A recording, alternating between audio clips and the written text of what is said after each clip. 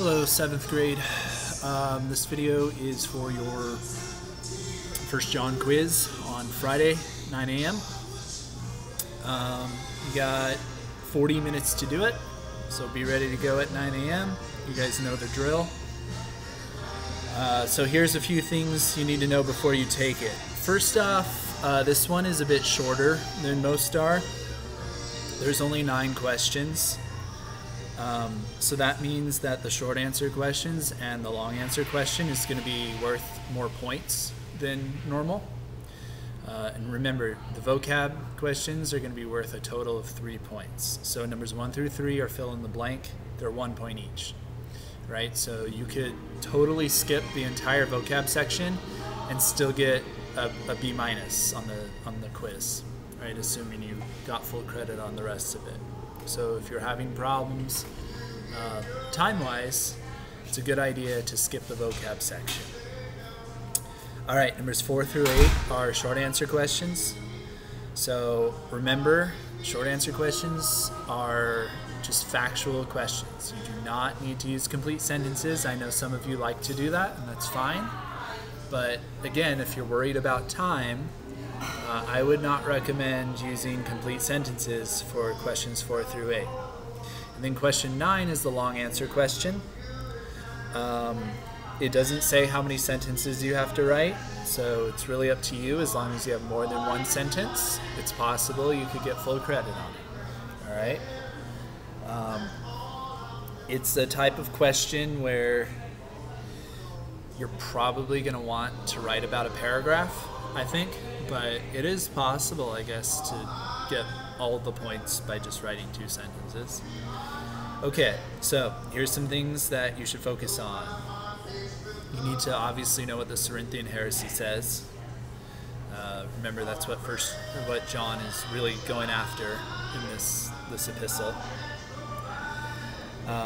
So yeah, the more you know about Cerinthianism, the better prepared you're going to be. You're going to have to know about how John uses the word to know, right? What does he mean when he says to know? And how does this compare to what Gnostics say about knowledge, for example? How does John use symbols in 1 John? All right, I won't say any more than that on that one, otherwise that'll give away too much.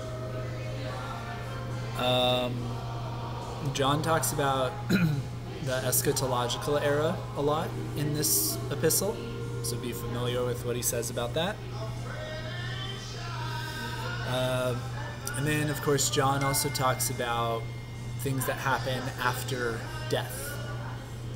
So you should keep tabs of what John says about what happens after you die. One final note, this is your final quiz of the year for religion.